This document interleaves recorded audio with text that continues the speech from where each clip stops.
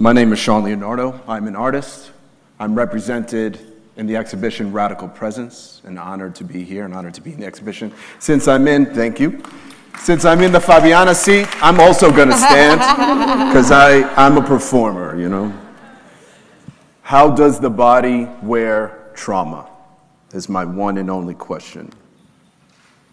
My most recent performance, I Can't Breathe, is a public participatory performance framed as a self-defense workshop.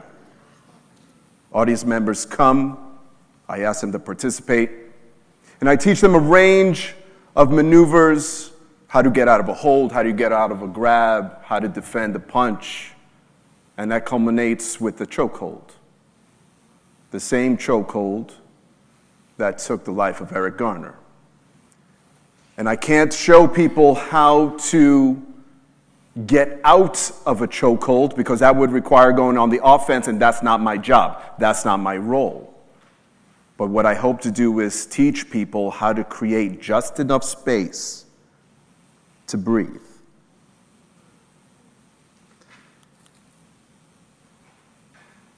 It then seamlessly transitions into a performance by giving them cues, the participants' cues that are within a script, words by Nina Simone.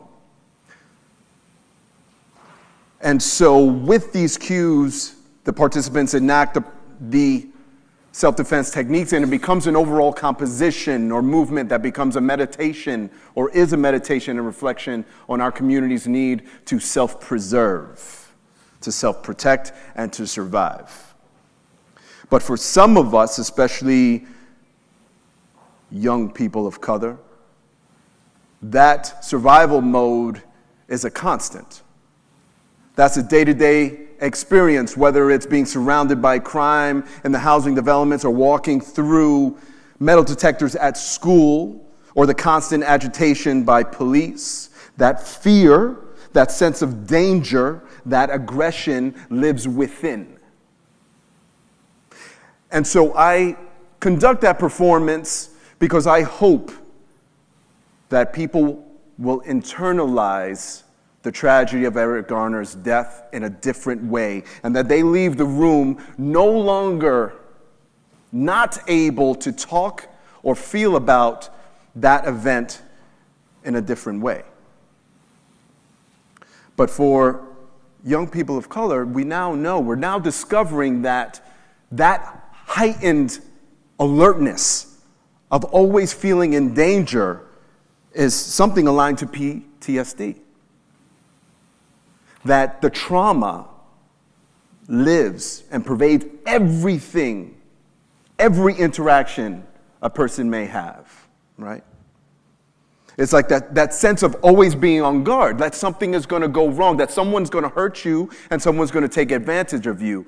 That's trauma and repeated trauma. But I want to go beyond that to understand beyond how this affects people's ability to deal with one another. And again, thinking about our young brothers and sisters of color, how that makes folks unable, literally, to assess a situation correctly because they're always expecting aggression, violence.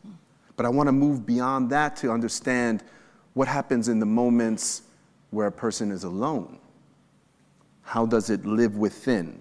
How does it play out in the body, the way that the shoulders slump, right? The way that your hands don't operate correctly. The blank look of disengagement that we see in these young folks' faces. The inability to be self-aware and the impossibility of being present in one's own body.